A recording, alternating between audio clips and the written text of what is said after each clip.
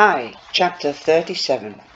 We have a half day on Thursday and Fiona sends me with a shopping list to the divination. That's the new age shop. She's still in play rehearsals, so her free time is at a premium right now. It is hard to accuse Fiona of treating this spell as any other new hobby. She has to master yet another string on her ever-growing bow. I'm trying not to be irritated by it.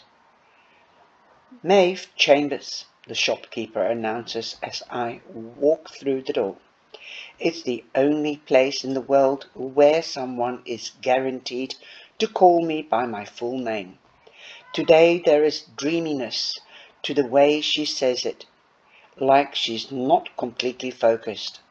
She's moving some dry herbs between her fingers, lavender flowers shredding in her palms. Hey, I say, unfurling my list. I don't want to or need to fall into another psychic conversation with her. I just need to get some candles and other supplies. I pluck what I need from the fairy sections. I'm so accustomed to this shop now that I'm half convinced that I could run it for an afternoon if she ever wanted me to. The silence between us is unsettling. I'm used to her chatter, her advice, her weird tidbits about my menstrual cycle. Instead, she has drifted to the window and is staring listlessly at the passers-by. Her blonde hair is messy, falling out of its ponytail. She looks exhausted. So I was thinking about what you said about sensitives, I say warily. You know those children of Bridget people? I think the reason they are so powerful right now is because Aaron, he's like their leader, I guess, is a bad sensitive. She says nothing. In fact, she doesn't even register that anyone has spoken. They got to my sister, I say, trying to provoke some kind of reaction out of her. My sister and her girlfriend. The word sister seems to shake her out of her stupor. You have to look after your sister, she says, her voice croaky and tired. I know. Don't let her slip away, Maeve. Don't ever let her slip away. I won't. This is extremely strange now. I'm used to weird declarations from the shopkeeper, but usually there's a thread I can catch and follow to the source. She gazes off again, out of the window. Do you know what they used to sell in this shop before I took over? No. Statues of the Virgin Mary and the infant Jesus of Prague. Is that the one holding the little egg thing? She doesn't answer me. Sometimes it's easy to forget that for everyone over 30, at least religion has played a huge part in their lives. Mum has stories about nuns who used to terrorize her, and Abby had a famous phase where she was obsessed with becoming a child saint.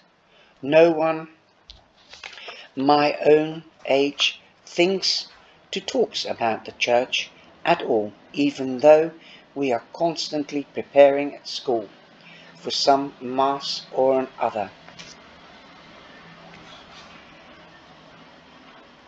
But even that is just singing and Hail Marys occasionally, cracking out of beatitudes for a special occasion. I didn't think I should take over the lease, not after everything that happened. Her eyes go back to the window. I feel I should leave, but I won't have a chance to come back again before the ritual, and we need this stuff. If we are to have any hope of this spell working, I quietly locate the items on my list. Hemlock, mandrake, Saturday's plants, black candles for a new moon. I get stuck with it. I get stuck when it comes to tanzanite crystals for communication with the spirit world. There's a huge display of them by the door, but not all of them are very clearly marked. I keep googling tanzanite and holding the images up to the various rocks, but I am having trouble finding anything that looks like the blue stone on my screen. Eventually, I find a little pot filled with rough fingernail-sized stones that look like they might be what I'm looking for. I take photos and send them to Fiona for confirmation. Do you work here? I jump. A delivery guy in a red DPD coat is standing patiently with a cardboard box. This is a tracked delivery from Italy.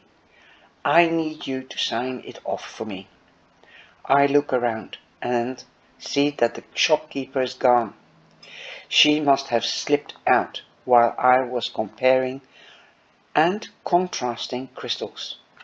My notepad still in my hands, I realize that the delivery guy must think I'm taking inventory. I feel a bit proud. Proud, thinking I look old enough and cool enough to work in a shop like this. Thank God I changed out of my uniform at school. I peer at the box. Judging by the packaging, it's a shipment of tarot. Italy has the best tarot in Europe. Fiona and I have already started talking about convincing our parents to let us do the exchange there, even though, as I keep grumbling, it would mean having to speak Italian. The man is still looking at me, waiting for an answer.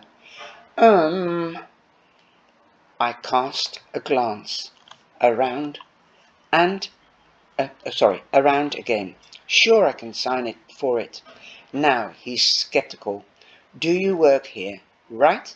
Yes, this is my mum's shop. Wow, what a surprisingly easy lie. I help her out. He shrugs and hands the electronical pad over. I scroll something vague, and he doesn't even look at it.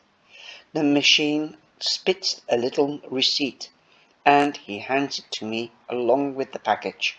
All right, have a good day, Miss Evans. I stiffen. Miss Evans? Somehow I managed to put the box on the counter without letting it fall to the floor and just nod at the DPD guy until he leaves the shop. I read the label on the package. Fionella Evans. Definition. 56 Peter Street, Kilbeg. Evans. The shopkeeper's last name is Evans, Harriet's sister. No, that can't be. She's told me her sister's name before. It was something witchy. What was it? Willow. Fionella Evans. Evans. Maybe not a sister, a cousin. A coincidence. Wow. What was her sister's damn name? She mentioned it. Again, when we had the conversation about sensitives. Yes, I was standing right here beside the crystals. What was it? And where is she? My hands start to sweat, soaking the receipt in my hands. Finally, I put the box on the counter and lay the delivery receipt on top of it. That's when everything clicks. F. Evans. F. Evans. I line it up in my head like algebra equation. H. Evans. Heaven. The shopkeeper called her sister Heaven. All this time, I've assumed that the shopkeeper was keeping her own name a secret because of some kind of business, like privacy. Her way of saying "Hey, I like you, kid, but don't get too close." I remember the last thing she said to me when we were stuck in the psychic vision together, right after she tried to cast me out of the shop. "Don't bite off more than you can chew." Clearly, Heaven or Harriet had done this and lost her life in the process. Maeve, she's back. The library of freshly cut herbs, I realize, is also a hidden door. Fionella is standing next to it, as it hangs ajar, and the dark stairwell is just about visible behind it. She must live upstairs. She might even own the whole building. "I signed for your package," I say, my voice quivering. Fionella. She sits down at the stool, perched behind the till, and looks bleakly at the box. "Thank you," she says limply. She looks like she hasn't slept in days. I'm beginning to suspect she went upstairs for a quick power nap, or possibly to take some kind of medication. Why? I don't know where to begin. Why anything? At this point, I stop, recalibrate. You knew I summoned the housekeeper from the day we came in, asking about the silly school project. Yes, there's so much pain, so much exhaustion in her voice. I can't even summon the good sense to be angry with her. "What's wrong with you?" I finally ask in frustration. She laughs a little, not a cruel laugh, but by any means. More the laugh a heart surgeon might give if you asked her what exactly she got up to all day. I've got nothing left, Maeve. I'm out. Out of what? Everything. Of magic, of power, energy, of my mind. I've spent the last 3 weeks using everything I have to protect you, and I've got nothing left. As I said before, she drifts a little, as if she's about to fall asleep right there on the stool. I'm just a kitchen witch, not a sensitive, not a sorceress, just a garden variety middle-aged Wiccan with a little stolen magic, trying to help a girl who can't help herself. What do you mean? What have you been doing? Haven't you noticed that the nightmares have begged of? That you seem to be able to slip out of dangerous situations a little too easy? Jesus, the sweet arrogance of, is that arrogance? Yes, arrogance of youth. What I wouldn't do to get it back. I think for a moment the nightmares, they have stopped. There was the one I shared with Rue, where we both saw the shoe floating down the beg, but I hadn't had my nightmares about the housekeeper by myself in ages. Even the shoe dream wasn't a nightmare as such. It was a warning, a clue, a poster on the great cosmic bulletin board. I had assumed that I had just gotten stronger by myself, but no, Fionella has been shielding me. You've been casting protection spells on me? She nods. Every night. I only know when I see you whether they've worked or not. I think for a moment, carefully sifting through the last few weeks. There was a riot in the Cypress. People were hurt, badly hurt, but I walked out of there without even giving the police a statement. A brief smile, a slight roll of her eyes. Well, it's that nice. Why? Why were you doing this? You barely even know me. Because, Maeve, I'm old enough to know when history is repeating itself. Every day of my life I have to live with what happened to heaven. Do you know what that's like? To have failed your own sister and then to see another sensitive come waltzing in 30 years later. It rattles you, pet. It rattles you. And you knew about the housekeeper straight away. I had my suspicion, especially when the weather started to turn and all this craziness with those fundamentalists starting to kick off. You are right, by the way.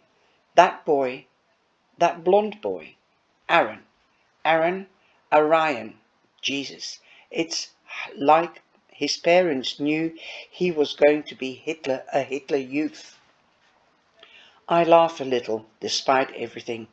She smiles back. Pleased, and pleased to have found the energy to make a small joke.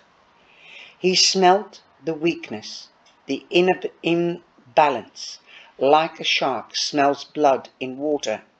Children of Bridget was a tiny, hateful little pack, based way back up the country.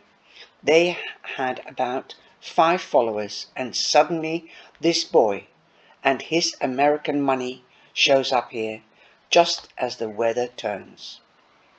I knew something was happening, and I didn't want another teenage girl to be at the center of it.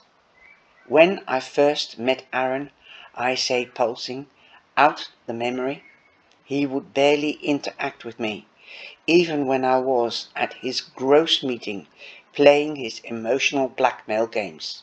It was like I smelled of bad milk. Rue was the one he had wanted, and I thought that my strength and self-confidence were the reasons he wouldn't come close. God, she's right. I really am that arrogant. He could smell the protection spell, or sense it. Anyway, if he knows what he is, you can bet your life he knows what you are. He's probably been waiting for weeks for whatever is protecting you to run out of juice. He remembered me straight away. He knew me as the girl in the wedding dress, even though I had been at the back of the shop the whole time. Even though Fiona was the beauty, the fire, the one with the bare leg out, the one everyone was looking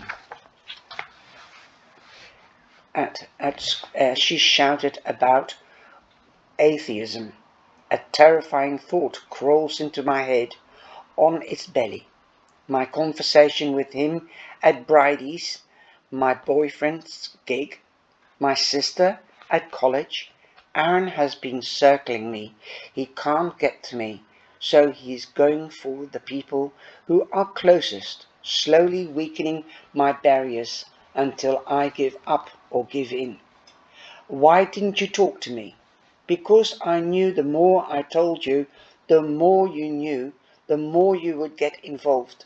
So I just thought that maybe, oh, I don't know, that if I kept a bubble around you, the phase would pass without you doing anything. Stupid. The balance would correct itself. It often does. It hasn't though.